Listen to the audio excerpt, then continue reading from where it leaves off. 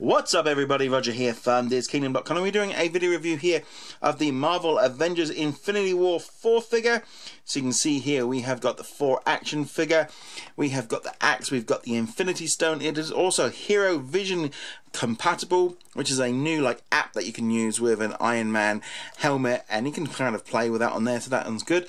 Obviously we have got 4 here on the side, and on the front here we have got Thanos. If we flick here onto the back, we have got all the health and safety mumbo jumbo, which we don't really need to worry about. We've also got a little bit more information about the app for the Hero Vision, a little bit more technical information telling us which figures are going to also be coming in the series, including Captain America, Black Widow and Star-Lord, and a little bit of information there on 4. We will have reviews for all of these because I have got all of them right here to do. Also underneath you've got a little bit more technical mumbo jumbo.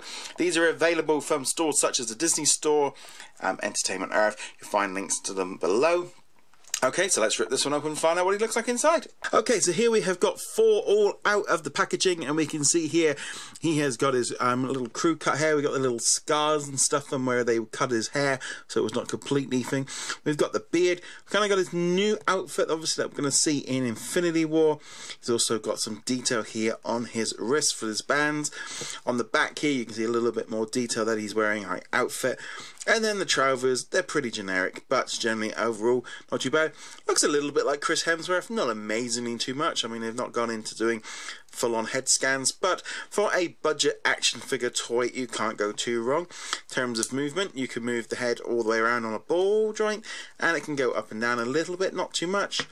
On the shoulders, they completely flip, and they can also go quite back, so we can do full-on Hulkamania.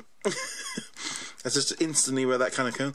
What you gonna do, brother, when these 48 20-inch pythons go over you? Anyway, no movement on the wrist, but on the elbow we have got some movement. Nothing on the wrist, but we can move the legs. Not too much movement. Got a hold on the bottom there for putting on place.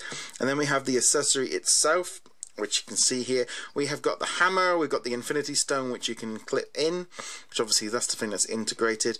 And luckily, at least, and compared to the Hulk one, this one's a little bit better because it's all the way through. I would have liked to have had the hold down here a little bit more rather than the in. Wasn't too much of difficulty getting him in. I think overall not a bad figure at all. Just looks very different from the 4.